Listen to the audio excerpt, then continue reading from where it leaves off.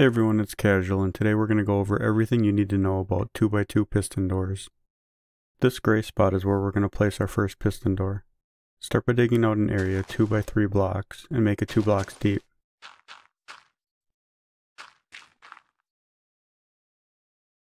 Extend the sides out 2 blocks like this.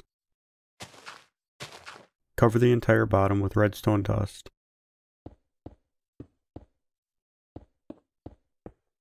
Your redstone dust should look like this. Now take a block from each corner, making a step in each corner, and put a redstone torch on each step. This is all the redstone that you'll need for this door. Now we can go ahead and fill in the surface with grass blocks.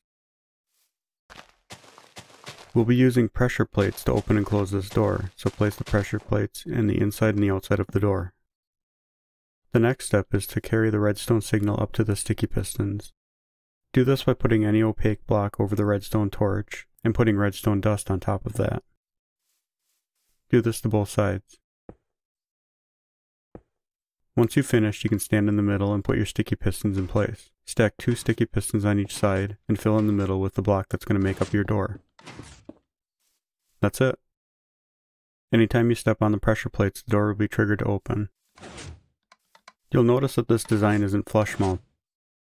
If you were to build out the sides a little bit, you'd still see an outline of where the door is indented into the wall, but it's still an effective door for as simple as it is to make. Next we'll be stepping up our game by making a flush 2x2 piston door. I've laid out colors on the ground where some of the components of the door are going to go. On top of the blue, we're going to place the blocks that are going to make up our door. Here I'm going to use yellow concrete. The idea is that this block is going to shift over and come forward to make up the door. In order to do this, we need 4 sticky pistons on the side, stacked like this, and 2 more facing forward like this. We'll do this to the other side so that we can make up the full door. On top of the blue, let's place our blocks right away, and I'll show you how this actually works. The idea is we want these first 2 pistons to trigger before the last one. I'll use some redstone blocks to show how the door is actually going to function.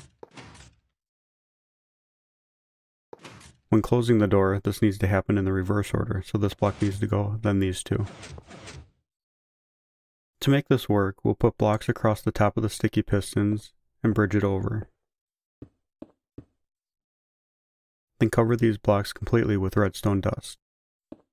If we were to power this now, it wouldn't work because there's no delay, so we need to put a delay above these 2 sets of sticky pistons. We'll do this by replacing the redstone right above them with repeaters. When set up like this, the door still won't work until we adjust them to have 2 tick delays. You can do this by right-clicking once on each repeater. To power this, we need to supply power to the signal in between the repeaters. This will send a signal to both sides, closing the door evenly. We'll also extend a line out to the front of the door so that we have a lever on the front to open and close the door as well. Add your redstone and lever,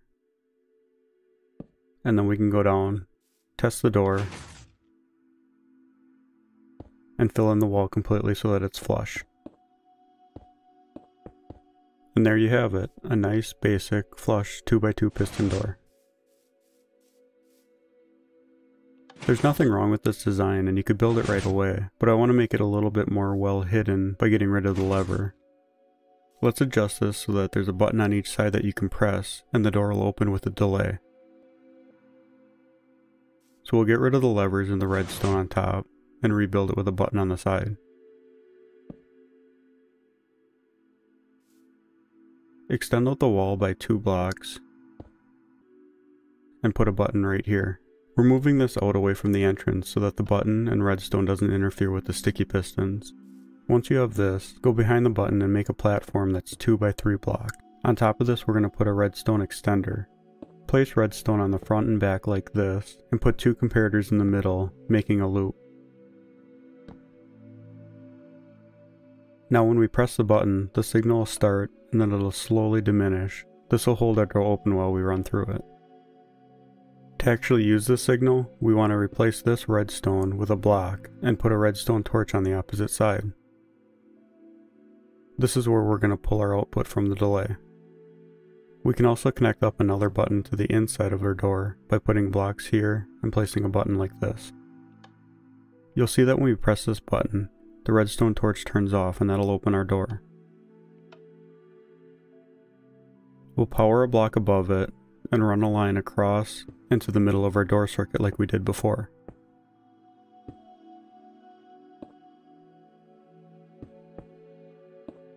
Since the redstone torch is on unless the button is pressed, our doors will be closed by default. You can also put a button here to power this block, and it'll still send a signal into the delay. You see we have plenty of time to run through before the doors close automatically behind us. This works on both sides, and you have plenty of time to take the button with you if you want to make the front completely hidden. We can take this design one step further by replacing the extender with a T flip-flop. The T flip-flop will allow each button to open and close the door independently.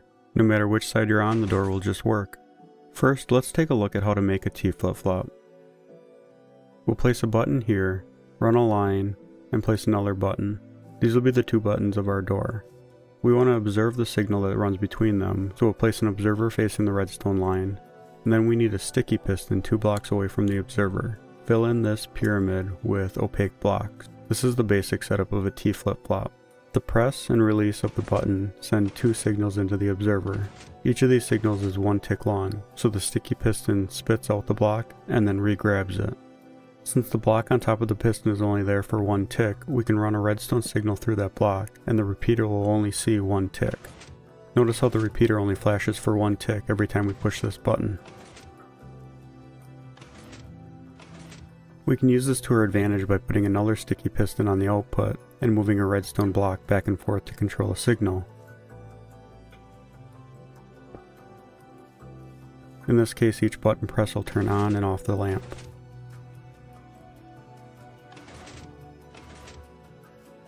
And it doesn't matter which button we press. At this point, we've already built a basic 2x2 flush piston door and the T flip-flop, so I'll just show you what it looks like together. Here we have 2 buttons with a redstone line between them. I used glass blocks by our sticky pistons so the redstone wouldn't interfere with it. Here we have an observer looking into our line, and it comes up into our pyramid of opaque blocks. We got our redstone on top, and it spits out a redstone block with the sticky piston. When the redstone block is next to this redstone line, the doors will be closed. When we push the button and the redstone block gets moved, it goes in front of the repeater and the doors open.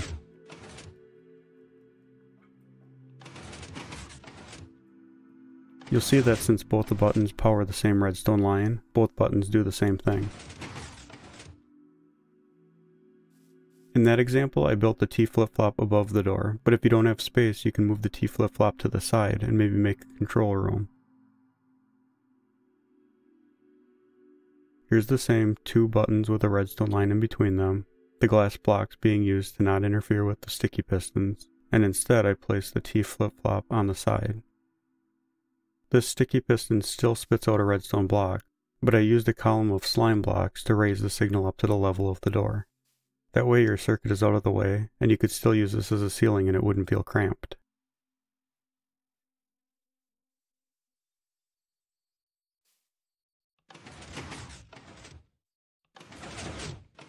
This is the perfect design if you want to remove the button and have a completely hidden base. You can fill this out and then notice that the door completely disappears. You can only enter it if you know where the button goes and press it.